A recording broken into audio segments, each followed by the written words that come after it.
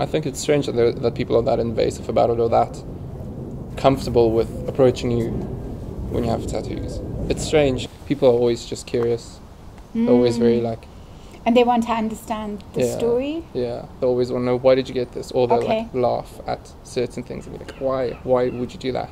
When I was like 17, I really planned out like my one arm. Mm-hmm. And I think 16 or 17, I wanted like Alice in Wonderland sleeve. I was like, I'll totally do this.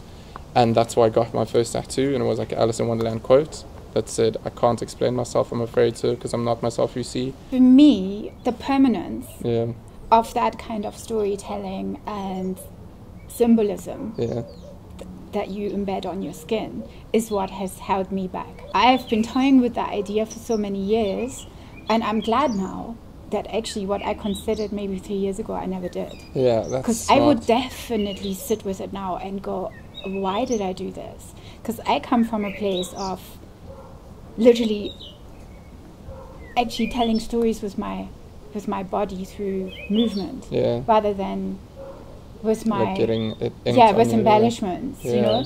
And so for me, a tattoo has to become a piece of jewelry.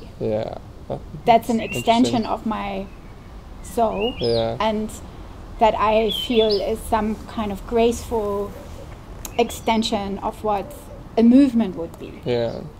Your first few tattoos are the only ones I feel that usually have meaning.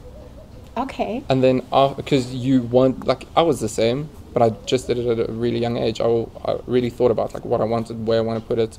My sister and I got like matching tattoos even before I left, because I was like 17. I was like, oh, I'm gonna leave Joburg, I'm gonna be a photographer, and it was stupid. It didn't happen, because where am I now?